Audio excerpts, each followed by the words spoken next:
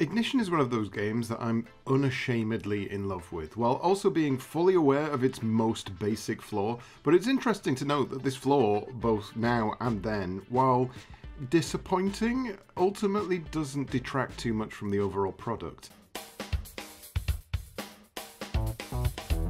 At the tail end of 1996, Ignition released to mixed reviews, though admittedly skewing closer to positive than negative, and it largely flew under the radar for me until one day my dad came home with two PC games.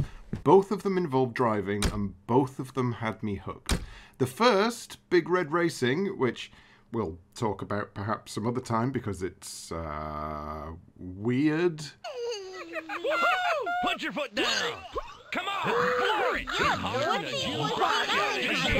And the second, Ignition, a game that looked incredible on my poor graphics card-lacking Hewlett-Packard monstrosity. It immediately put me in mind of the endless days playing Micro Machines with friends thanks to the top-down perspective.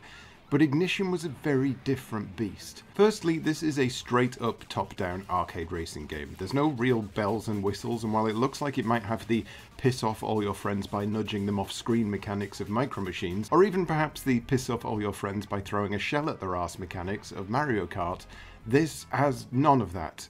You drive forward, you turn corners, you dodge obstacles, you win races.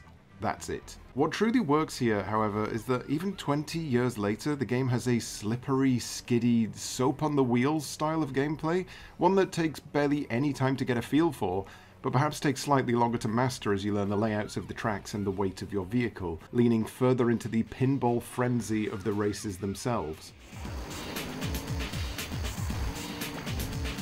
Ignition is fast and bouncy and slippery. It's a rubber ball covered in grease bouncing around a cheetah factory. Corners can be taken with expert precision, or they can be used as bowling lane style guardrails that bounce you back onto the path at a slight cost to acceleration. Nudging enemy cars from the rear will see them spinning off sideways as you edge past them.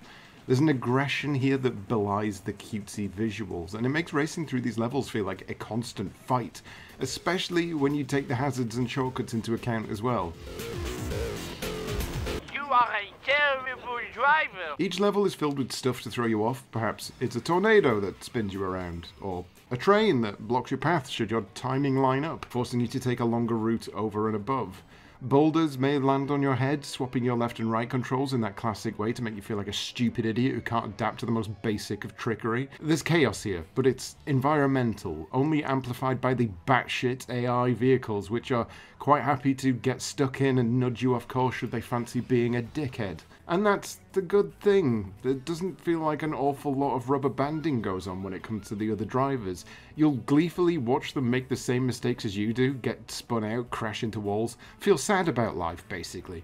It's great, and you'll always feel like you're just one badly taken corner away from dumping your race down the drain. And so these are all positives, right? This is all very glowing. There's split-screen multiplayer, a fun pursuit mode to play around with, and, well, there's... I guess that's sort of it. And this is where Ignition fell down, both in the past and now. There's a distinct lack of content. Championship mode is the staple way to play through the game, starting on the lowest difficulty, and completing that, you'll unlock the next difficulty. You then play through all of the same tracks again, find a new track at the end of it, and on beating that, you unlock another difficulty, and so it goes, each time unlocking a new vehicle or a new track, until eventually there's just nothing left. And by this point you've played through the same championship mode over and over to unlock a sliver of extra content that ultimately doesn't add a great deal. That lack of progression didn't particularly bother me back in the 90s, even when the price was higher than it is now. Ignition was a game I played through over and over again, largely in single player because I played it so much. Whenever I played the split screen mode with a friend, I'd gotten the levels mapped out so well in my brain that they just didn't really stand a chance. And I wasn't about to let them win passively. I'm not Gandhi. Coming back to the game now, a game which often goes on sale for a handful of Britain monies on GOG and Steam, the same issue still stands, but the same positives still shine.